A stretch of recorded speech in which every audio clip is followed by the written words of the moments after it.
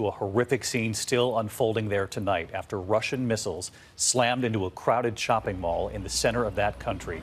At least 15 dead so far, dozens hurt. And this question tonight, did air raid sirens save many others? ABC's James Longman, our foreign correspondent, live on the scene for us tonight. James? Yeah, David, you can see a huge recovery effort still underway here tonight. They're trying to get as much rubble as they can out of that building. A crane there trying to secure it too. But President Zelensky has said that he's hoping an air raid siren may have given people the notice they needed to get out in time. Tonight, one of the deadliest Russian attacks on Ukraine since this war began. A shopping mall bombed from the sky. The fiery aftermath captured here in video circulating online. Officials declaring the attack in Ukraine's central city of Kremenchuk a mass casualty event. President Zelensky says there were more than 1,000 civilians here at the time. Just look at the level of damage here. The air is thick with smoke. It is acrid. It burns when you breathe. Emergency services all around. They're going to spend all night looking for bodies in the rubble here. And the Ukrainians say there are no legitimate military targets anywhere close to this mall. Ukraine says 2 Russian bombers took off from a Russian airfield and fired 2 long-range missiles.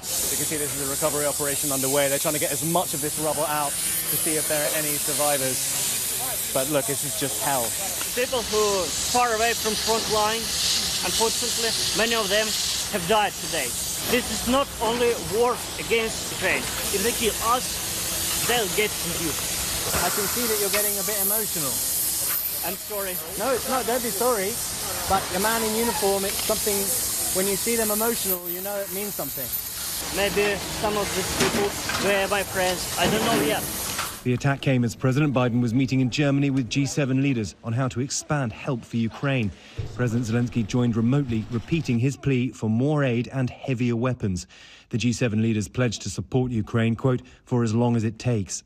The US today confirming it would be sending longer-range missile defense systems to Ukraine to combat Russian strikes.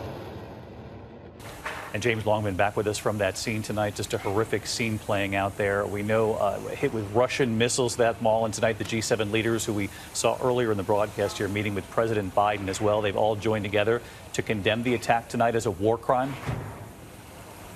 Yeah, strong words from the G7 tonight, David. They call it abominable. They said that Vladimir Putin needs to be held to account. But these workers, the millions of people across this country who've been living through this war, they're wondering how. How can Vladimir Putin ever be stopped?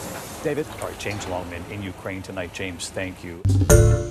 Hi, everyone. George Stephanopoulos here. Thanks for checking out the ABC News YouTube channel. If you'd like to get more videos, show highlights, and watch live event coverage, click on the right over here to subscribe to our channel. And don't forget to download the ABC News app for breaking news alerts. Thanks for watching.